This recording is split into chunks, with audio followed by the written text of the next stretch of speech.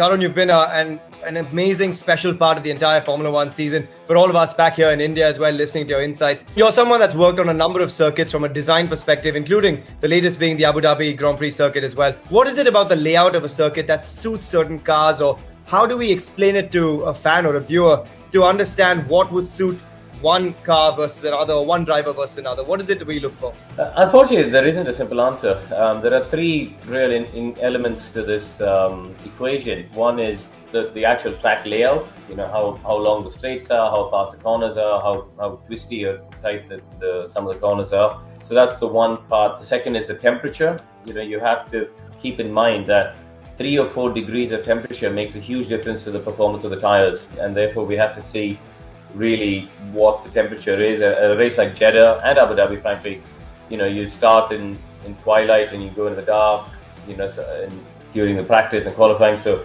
for the teams to work out what's the best way to set their cars up is complicated. And the third one is the actual surface.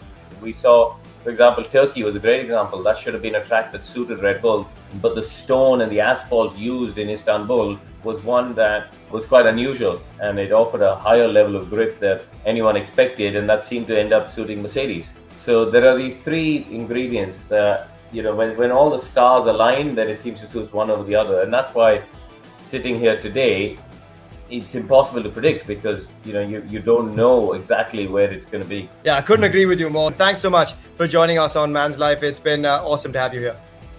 Thank you. See you guys. For more great content from the world of sport, entertainment, lifestyle and auto, head across to manslife.in.